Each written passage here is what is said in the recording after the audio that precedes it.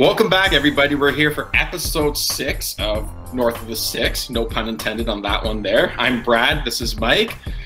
We've got 2 categories to talk to you about today, but they're both going to be very in-depth. Our first one we're going to discuss today is just the state of the Toronto Blue Jays. We are now almost 1 month into the season, and the question we've got is, after about a month into the season, do you as a Blue Jays fan feel optimistic about the season, or are you more of a pessimist, or do you have a realistic expectations of what the team is going to look like moving forward? All right. Brad, you sure don't want to talk about the Winnipeg Jets' decision to start Jansen Harkins on the 4th line tonight? You don't want to have a half an hour discussion about that? Hey, Jansen Harkins, he's former Prince George Cougar. He was really good in the WHL. We don't need to get into that, though. I'll pass on that. Yeah, okay. That's what I thought. Getting back to the Jays, if I'm looking at it kind of through these 3 different lenses, pessimistic, realistic, optimistic. If I started as a pessimist, what I would observe so far in the season has just been absolutely horrible defense. It's been awful. Bo Bichette looks like he can't make a throw to first. Kevin Biggio's really struggled. The whole left side of that infield has really been terrible defensively. So as a pessimist, that's what I'm seeing so far in the field. Like, it's been downright awful. What I'm also seeing is that Charlie Montoya can't manage his team. He looks just, again, happy to be there. He looks stunned. He doesn't look to make the right decisions late in the games. Guys are down late in the game, not making the late inning substitutions that are helping the team. So Charlie Montoya, to me, has been horrible so far as a manager. I'm also thinking, will this team set a record for most strikeouts in a single season? Yeah, huge swing and miss, ton of strikeouts so far in the season. Swinging looks like for a home run every single time. Most of the offense has been solo or 2-run home runs pretty much to start the season. So by the end of the season, how many strikeouts is this team going to have in total? And Teoscar Hernandez isn't even in the lineup right now. So I kind of just seeing an immature team that's not ready to compete yet as a pessimist. Well, my pessimistic point of view, that's a good point in regards to the fielding problems. Yeah, the games I've watched this year, they're having forget Vladimir Guerrero, stretching off the bag, trying to bail these guys out on throws. They need guys to make the throws. I'm seeing so many balls from the left side of the infield being, short throws or just not getting there on time or being thrown away. All the above is happening. That's a big problem. But I'm going to look at it from a different point of view. The amount of guys that have been on the injured list this year, I mean, my Lord, there's been so many. I mean, Julian Merriweather's went down and he hasn't pitched since I thought he was going to be the closer of the future for this team. Ross Stripling's been on there. Jordan Romano's been on there. George Springer still hasn't played. He still hasn't played a game. So, I remember when you said last episode 2 weeks away from being 2 weeks away. Is that the Jays' philosophy with managing these players? Don't get me wrong. I really value health, want guys to be 100%. But I mean, come on. Like, are they serious about wanting to contend this year? That's my pessimistic point of view of the team this season. Yeah, like you mentioned some of these injuries, and a lot of these injuries is like core muscle injury. Like a guy like Springer, I don't want to knock on him, but you sign that big deal and it's like he didn't get his body ready for the year. An oblique strain, do they have to start in the scouting reports look for guys that have allergies? Are they sneezing too much, pulling muscles, sneezing? What is happening? How I don't understand. The oblique injury comes back from that, and then it's a quadricep injury. How are you not getting yourself game ready? I just don't get it. To conclude with this, if everything falls apart for this team, they could, finish with, oh my gosh, I will even say 70 wins, and this could be one of those years where it's just, it just wasn't meant to be with injuries or, maybe we overvalued the team. But for now, let's flip the coin. Let's be optimistic on this one. Let's assume everything goes well. If everything goes well for this team, the Jays could win, 88, 89, 90 games. Vladimir Guerrero certainly looked like an AL MVP so far. If George Springer comes back and he looks like the exact player he was for Houston, that could be a big boost to the team. That'd be like a trade deadline acquisition in a way, right? And if the Jays are in contention, come the end of June, and then they go after that key starting pitcher, much like the 2015 team with David Price, then all of a sudden, they're right there again. Yeah, I have them, 92, maybe even 94 wins on the optimistic side of you. And you mentioned George Springer coming back. Again, obviously would be a major boost. I look at a guy like Nate Pearson. If I'm an optimist and Nate Pearson comes back within the next couple of weeks and takes off and is in consideration for Rookie of the Year, right? And then I look at guys like Steven Matz and Robbie Ray. They have career years, right? They might get close to 200 innings, have ERAs below 4, be like solid number 2. So then you start looking at that rotation behind Ryu. It's like Pearson, solid year as in his first full season, and then Matz and Ray solid behind him. That's a solid 4 in the rotation right there. So to me, optimistically, yeah, they win the division, maybe even 92, 94 wins. The bullpen stays hot, the offense gets more well-rounded, guys start picking it up. Simeon's off to a slow start. He tears off because he's on that 1-year deal. So optimistically, yeah, for sure, I think they can win the division. If you want to speak to that, and then we'll kind of get to more of a realistic point of view. Well, I was going to say Steven Matz has looked absolutely incredible. I think he's got 4 wins already and leads the American League presently as of this date here. And it's been absolutely just remarkable what he's been able to do. So we got to love that. And I'm sure fans across the country are enjoying to see that with him. Now, fans, this is going to be a little bit of an emotional roller coaster. We took you all the way down. Now we're going to take you all the way up. Now we're going to try to bring it back to an even playing field here. I'm still going to go with my gut on this. I still think the Jays somehow, some way are going to finish second in the American League East. I do think it's going to be 83 wins. The divisions looked very mediocre so far this year. The Yankees have been stunningly bad the first month of the season, but again, they have the opportunity to turn things around, certainly. But with the state of the American League, I still don't think the Red Sox are for real. I will look at this again in another month or two. I still think they can squeak out 83 wins, get second place. I see the Tampa Bay Rays winning 81, 82. I think it's going to be very close. And the Red Sox and the Orioles still finishing 4th and 5th. I still think when all is said and done, the Jays will be in that 83 win territory. Yeah, as a realist, I have them right around that number too, 83, 84, and maybe 85, but somewhere in that range. Again, Boston still has a solid offense, but the rotation's not going to hold up. Unless, again, they go make some key acquisitions, acquire some players at the deadline. I don't think that rotation is going to hold up for a full year, so I see them kind of coming back down to earth. And again, Baltimore's not ready yet. But as a realist, if I'm a Jays fan, Springer comes back. He puts up his career averages. Maybe a guy like Randall Grichuk stays hot for the year and finally kind of has that breakout year. And, the offense is good, not great. Again, I feel like we overvalued them a little bit, or people were at least in the spring. But I think the offense, will come around and, get that batting average and the on-base percentage up. And then again, you're getting some key players back from injury. We mentioned Springer, but again, other guys coming back. It gets so many injuries so far. So as a realist, I think they can be, top 4 in the AL when it comes to offense. And again, if the rotation, can hold up, I think they'll be okay there. So realistically, I think we're both around the same page, 83, 84 wins, somewhere in there. So fans, let us know, are you pessimistic on the season? Are you optimistic on the season? Or are you realistic?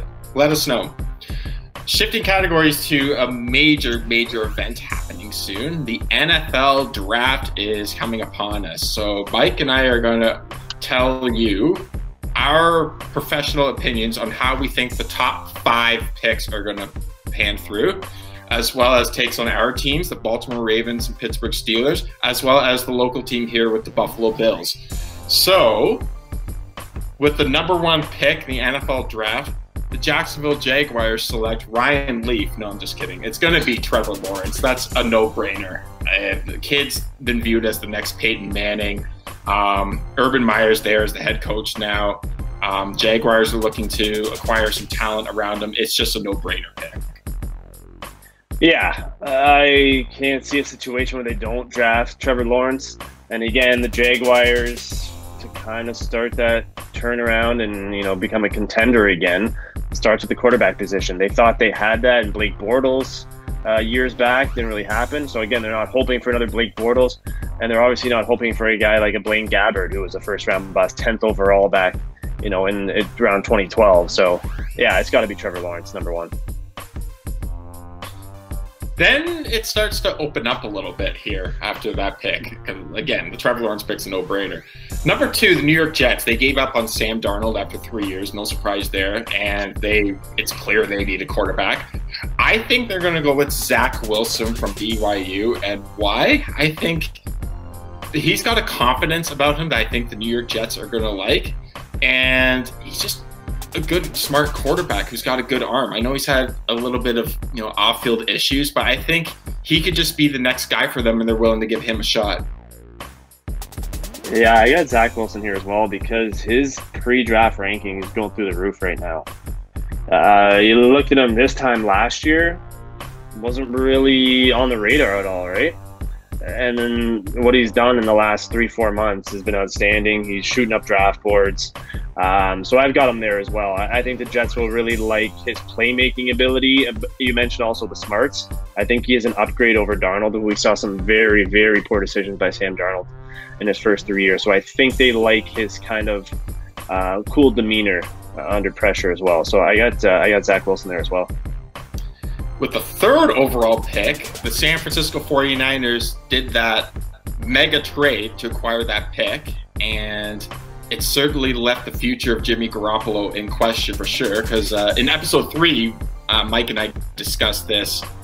We definitely think that the 49ers are going to take a quarterback. Like I would be shocked if they don't take a quarterback with this pick. So I think they're going to go with Trey Lance. And why? Kyle Shanahan has stated that he wants a quarterback that can move. This kid is similar to what Colin Kaepernick and Lamar Jackson can provide. And I think that's just what they want. They want a quarterback that can be a dual threat. And I think that's ultimately why they did the trade. Yeah, Lance, like Wilson, again, has been moving up draft boards a lot. You looked at Trevor Lawrence, and again, a few months ago, he might have been considered the only quarterback in the top 5. And now Wilson's into the picture. Trey Lance, you just mentioned, in the picture as well. I think they go with Justin Fields out of Ohio State, but that's if they trade Jimmy G. I don't understand the situation. We talked about this a few episodes back. Like, if you're keeping Jimmy G, but you also traded up, I just don't know how that's going to work. Are they going to go and try and get like a Jamar Chase, a receiver, a guy for Jimmy G if they're going to keep him? We already look at that. It's a pretty decent receiving core. So I think they trade Jimmy G and they draft a guy like Justin Fields. I know Shannon said, he loves Jimmy G, but that's kind of the situation I think might play out. Is there an offensive lineman out there they really like, or what is it? Penei Sewell, again, is probably the top offensive lineman. But he's been, as low as 14, 15 in some drafts. So I don't know if they go for him. So yeah, that's a tough one, number 3. Well, we'll certainly have to see. I still think they're going to go quarterback, obviously. But you never know. Crazy things happen in the draft. With the number 4 pick, though, the Atlanta Falcons are an interesting spot. A lot of mock drafts have the first 4 picks being quarterback, quarterback, quarterback, quarterback. I don't think they're going to do that. I think they're going to just stack up that offense more. I think they're going to go with tight end Kyle Pitts. And why I think they're going to do that is Matt Ryan's still a good quarterback. I think he has 2 years left on his deal. Why not utilize them? See what they can do. He's got 2 stud receivers in Julio Jones and Calvin Ridley. So throw the best tight end available in the draft, Kyle Pitts, into that offense, and just go pound for pound with the New Orleans Saints and Tampa Bay Buccaneers in their division. Yeah, I don't think they're going quarterback either. I know people might look at them 5 years down the road after Matt Ryan's retired and say, why did you draft a Mac Jones or a Justin Fields if he was available? Like, what were you guys thinking? But I really do think they can get a lot out of Matt Ryan. So I just mentioned Penei Sewell, an offensive lineman. I could see him going number 4 to Atlanta. I really could. Just helps beef up that offensive line. He can start right away. He's going to add valuable protection for a guy like Matt Ryan, who is aging. But yeah, I think Atlanta thinks they got a good 3-4 years left in Matt Ryan. Yeah. So I think so we're sort of on the same page. I think they just stack up on offense, right? But speaking of Penei Sewell, I think he's going to go 5th to Cincinnati. And why? All you have to do is watch the tape of the Joe Burrow injury last year. That's all you need to know. Yeah, that would definitely make sense for them if he's available. I think he's definitely an option. I think they go for another receiving weapon for Joe Burrow. And here's where I think Jamar Chase comes in. Again, you can pair him with Tyler Boyd, T. Higgins, up-and-coming receivers. If you look at those three guys that they drafted, Chase, that goes in probably top 3-4 receiving core in the league right away. Again, they do need some protection for Burrow, but I don't think you can pass up on a talent like Jamar Chase if he's available at number 5. See, here's where I'm going to challenge you on this one. I just said, watch the tape of the Joe Burrow injury last year. They have no offensive line. I think, it'd be great to have another wide receiver. Sure, that'd be fine. But if Joe Burrow has no time to throw the ball, then what's the point of having another receiver? Yeah, they may look elsewhere to shore up that offensive line. You may look for trades, even draft day, or make a signing, something like that. So I still think they need to address it. But I think Burrow, deep down, those quarterbacks love talented receivers.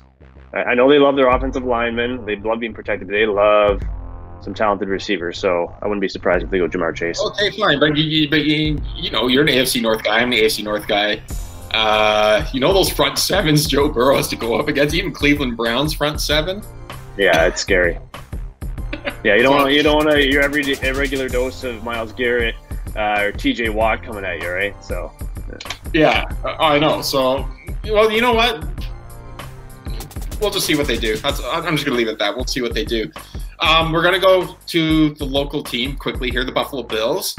I think they're one, maybe two pieces away from being a legit championship contender. This team is good. They are really good. I think they need a little help on defense. I think they're going to go after Asante Samuel Jr., the cornerback from Florida State. And why? That AFC game against Kansas City, Patrick Mahomes was just having a mayday all over them. And the Buffalo Bills still put up a ton of points in that game, but the defense really got exposed. And I think that's just all they need. They just need a little bit more help in that secondary, and then I think they're a Super Bowl contender. They're close. I would agree with that. They're very close. And again, one or two pieces, I think, puts them, Super Bowl bound. I'm looking on the other side of the ball, though, and I think they go after one of those 3 running backs that I think will be available late first round, early second round. Whether that's Travis Etienne, Najee Harris, Javonte Williams. One of those 3. I don't think they have a ton of faith in Devin Singletary after 2 years. Zach Moss, again, they're not quite sure what they have. Is he going to be more of an in-between the tackle, third down back? So I think they go after one of these running backs. Okay, so just beef up the offense even more. You know what? That could very well happen. I'll leave this one to you. What are your Pittsburgh Steelers going to do? I know you were really hard on them with their free agency period, but they certainly have time to make it up in the draft. What do you think they're going to do with their first pick? The first thing I want to address is the Mike Tomlin 3-year extension. What a complete joke that is. I don't understand it. I don't get it. At some point, you have to realize year after year they're underperforming. They're coming short. They have their shortcomings in the playoffs, losing to inferior teams. At some point, that's got to come back to the coach. I know the coach doesn't throw the ball or make a tackle, but his playoff record, he's won 1 playoff game in the last 10 years. I know Pittsburgh's got the loyalty to their coaches. They've had 3 head coaches in the last 50 years. I get that, but at some point, you got to move on. It's like Masai Ujiri with the DeMar DeRozan. We can't just keep doing the same thing over and over again and have the same results. There's got to be a change at some point, and I don't understand that extension. But looking at the draft, I think they need to address either the running back position or offensive line. The offensive line was weaker last year. I don't think it's terrible, but Marquise Pouncey retiring obviously doesn't help. DeCastro's aging a little bit. Probably going to lose Villanueva at left tackle. So it would be nice to beef up that O-line. I think they do that in the second and third rounds. First round, I think, similar to the Buffalo Bills, they're going to go after one of these running backs. Najee Harris, I would love the Steelers to get this explosive back. He would just bring a whole new dimension to that offense. Maybe they focus a little bit more on the run, unlike they did last year. James Conner was, a feel-good story.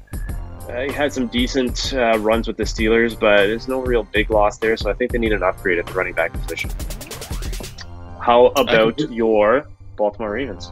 Well, first of all, on your Steelers, I completely agree on that. They are always known as the ground and pound run first type team. Steel curtain, they need to upgrade a running back for sure. my Baltimore Ravens, well, they just threw a blockbuster trade out of nowhere. Orlando Brown Jr., their right tackle, was traded to Kansas City for it was a bit of a complicated deal that involved 6 picks and the player.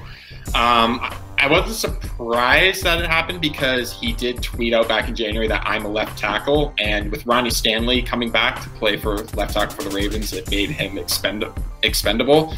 So he was traded to Kansas City, and with that they got a first-round pick in return. So they have the 27th and 31st picks in round 1 of the draft, which is great. I think, though, with the 27th pick, they've done this in years past. I think they're going to trade down and accumulate, try to get another pick or 2 in there. Try to get a second and as well as a 4th, maybe a 5th or a 6th in there. There's a lot of talent in this draft. I think they're going to trade down and get rid of that 27th pick to accumulate more picks. Eric DeCosta and Ozzie Newsome, they love having tons of picks. The Ravens are always up there, the top 3, top 4 teams of having the most picks. They like to find those diamonds in the rough, if you want to call it that, in the 4th and 5th round, and just try to accumulate as much talent as possible. With the 31st pick, though, I think they're going to keep going.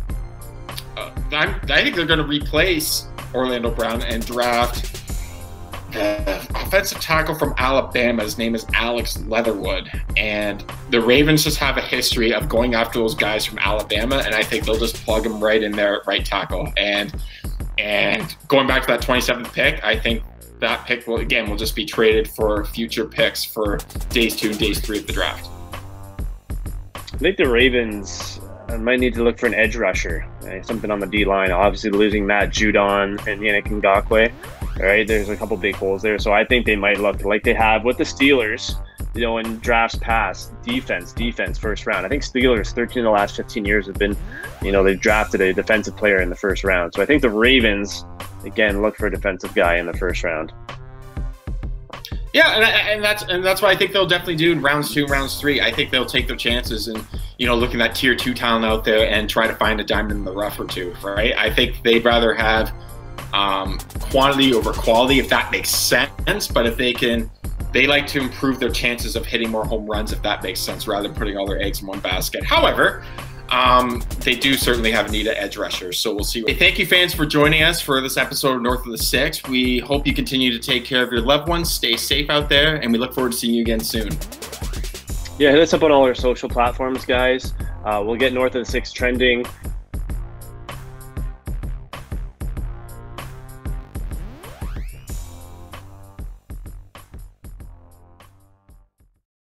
Certain topics, leave a message. You're smiling. Just honestly, no. We'll just get him to cut it after yours, and that's good enough.